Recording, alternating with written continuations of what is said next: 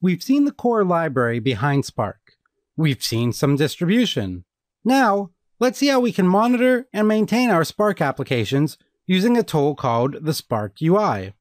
But before we can do that, we need to set up the browser to handle the proxy that we created when SSHing in the last section. I will follow the instructions as set forth in the Amazon docs for Google Chrome. First, install a proxy add-on named Foxy Proxy, the standard edition. Once installed, we need to create an XML file containing the proxy settings. Especially note that the port must match the one we entered when we ran our SSH command. The contents of this file can be found in the Amazon documentation, but should also be included in the exercise files for this module. Once created, click on the Foxy Proxy shortcut and choose Options.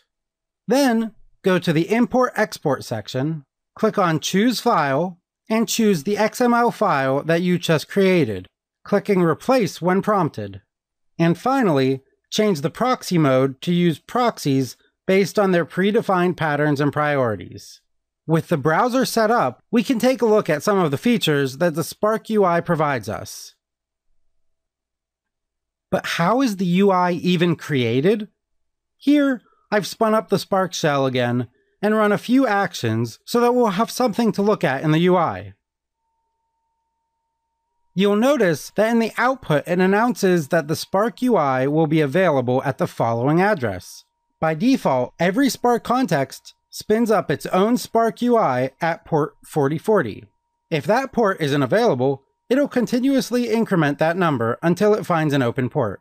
Also, the URL listed can be replaced by the one provided in the export from the last section. Otherwise, it would have used the private localhost and wouldn't have been accessible at all. However, even with that setup, the 4040 address ends up not loading properly due to the AWS proxying and a bug in the way Hadoop's proxies are handled. Normally, going to the 4040 based address will work. Although, in this scenario, there is a workaround where we can go through another port made available in this specific setup, port 20888. Following that with a /proxy/application ID, where application ID can be found the same way as we mentioned in the last section. At the end of this section, we'll see a third, simpler way that doesn't require knowing the application ID. Now that we have the UI loading properly, we see a list of all the jobs submitted. Recall that a job is triggered every time an action is called, which is why the description is the action that triggered the job. Each job shows when it was submitted and how long it took to run, or how long it's been running if it has yet to complete. We can also see how many stages and tasks there are for this job, where a stage is a grouping of RDD transformations that can all be completed without having to shuffle or reference data from other partitions. And tasks are the actual functions executed on each partition. All of our jobs are complete. However, this UI will show the current progress of any non-completed job also, allowing you to track their course. Note that the for each job has some skipped work, which is just saying that the data did not need to be computed, as the results were still available from one of our prior job runs. Also notice that each job has a link which can take us one level deeper into the job's information, where we can see the discrete stages for the job. This time the description is based off of the last RDD operation that can be executed before a shuffle is required.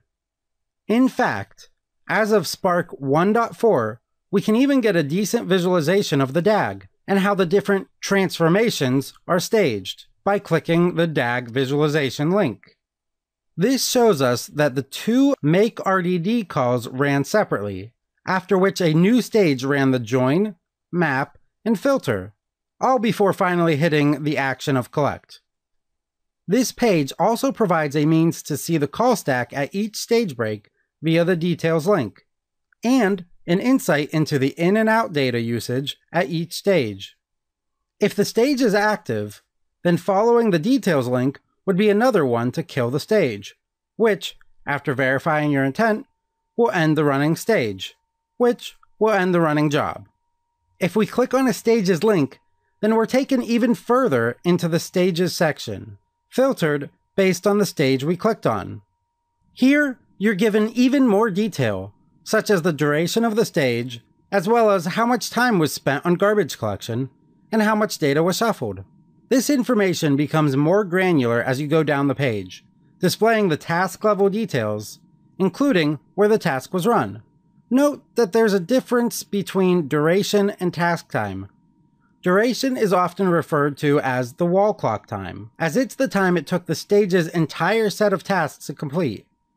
Task time is the total CPU time that was used, added up across the entire distribution. And, looking at the DAG visualization again, here it shows how each transformation breaks down at the discrete RDD level. That's all the information the UI shows on execution details. But there's much more instrumentation to be had. The next section is the storage section. Here we can see any RDDs that have been persisted. Take note that if you don't set your name via RDD's setName method, then the name is just a standard default. Past that, we can see what type of storage level was used for persisting the RDD, and then how many partitions the RDD is broken into, as well as what percentage of the RDD was cached, as it's possible for only part of the RDD to fit into storage. Then, we'll of course want to see how much memory the RDD takes up. And if we click on the RDD link, we're given an even more granular view of our stored RDD. The next section provides us with an abundance of settings, ranging from the JVM runtimes used to all of the Spark properties used to spin up the context, at least those that aren't hard-coded defaults. Then, we're provided with the master's system properties. This merely makes a call to Java's system.getProperties method, filtering out the Java class path and Spark properties, which provides a decent view of the master. And the last piece of information exposed here is all of the class paths that were loaded, along with whether the class path originated from the system settings or if it was user added. Now, the final section we'll review is the executors section, which primarily displays information about all of the machines on the cluster, including the driver, denoted by the ID being the driver instead of a number. This is a snapshot of the machine states with respect to Spark, containing information on each executor's RDD storage and its task history, including how much data was read from input or shuffled around. Then, if there's log files on the executor, you're given access to their output directly in the UI. Although, in the AWS case, these logs are located at the private address of the machine, so we're relegated to using the SSH method of viewing the logs that we learned in the last section. Otherwise, the UI is a much easier way to view this output. And, as of 1.2, if the Spark context running the UI is still up and running, then you can get a thread dump of the current state of execution. This can be useful for more in-depth tuning or debugging efforts. So, what if the Spark context isn't running any longer? Like if we submit a Spark job to run to completion and exit. If the UI is run by the context, then how will we be able to review our completed jobs? Spark has a solution for that in the form of the Spark History Server. If you're using Spark standalone, then you can simply use its built-in UI at port 8080.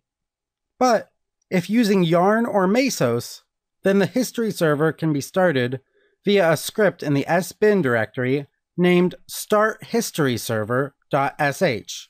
Once started, it'll be at port 18080. The history server provides a means to view the UI for completed applications, where the UI should be the same, except the thread dump option won't be available due to this being a snapshot of a completed application. However, notice that there's a link for incomplete applications. Remember at the beginning of the section that I said there would be a simpler way to view a running context UI than having to know the application ID, at least in this AWS Yarn scenario. Well, here it is. Simply go to the history server at port 18080, click on Incomplete Applications, and you're taken to the same UI we looked at before. That's a whirlwind tour of the Spark UI basics, of which we only reviewed a portion, so feel free to dig in on your own, especially as it can be quite useful and is continuously being improved. And, as mentioned in the last section, don't forget to spin down your AWS cluster once you're done, to avoid any unnecessary costs.